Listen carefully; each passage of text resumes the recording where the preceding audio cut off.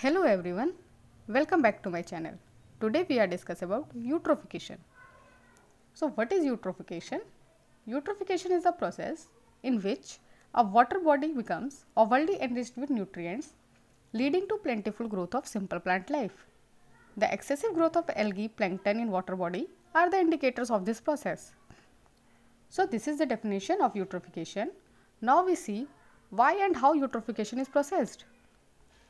So, plants require several things to grow. Most of us know the few things like water, sunlight and CO2, but plants also need a variety of nutrients as well.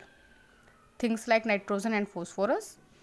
Usually plants will get all the required nutrients from the soil through their roots. But if the soil is bad or there has been leaching or soil erosion, farmers or even peoples want their plants healthy and green. They just put down something called fertilizers. These fertilizers consist of nutrients which plants need, such as nitrogen and phosphorus. But plants want to their best is soaking up every last nutrient from the soil. Farmers usually applied excess amount of fertilizers just for a safer side. But instead of staying nutrients in the soil for years, most of the nutrient is just carried away by the rain. These nutrients mixed with water like ponds, lakes, rivers, etc.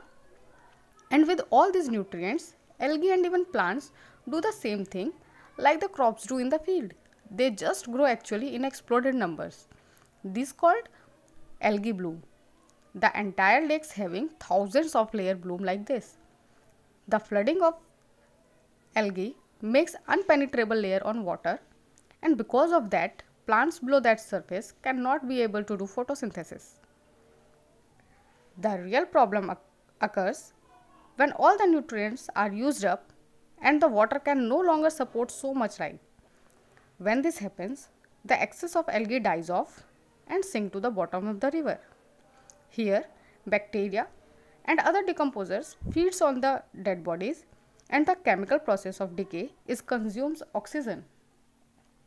Now, in ecosystem, the amount of dead matter is relatively constant, so oxygen level is also stay constant as well. But when a bloom occurs, the more organic matter is ready to decompose, and so all the oxygen in water is used by this process. And now there is no presence of oxygen in water for the other living beings in water. Example, fish. Thank you for watching this video. This is a very small topic. I hope you will understand. Please do like, subscribe and share this channel.